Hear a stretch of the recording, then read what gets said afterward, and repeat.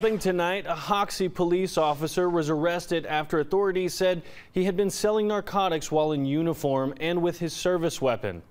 Today, a judge charged Joshua Barber with delivery of a controlled substance, simultaneous possession of drugs and firearms, use of a communication device, and possession of Schedule 4 or 5 drugs.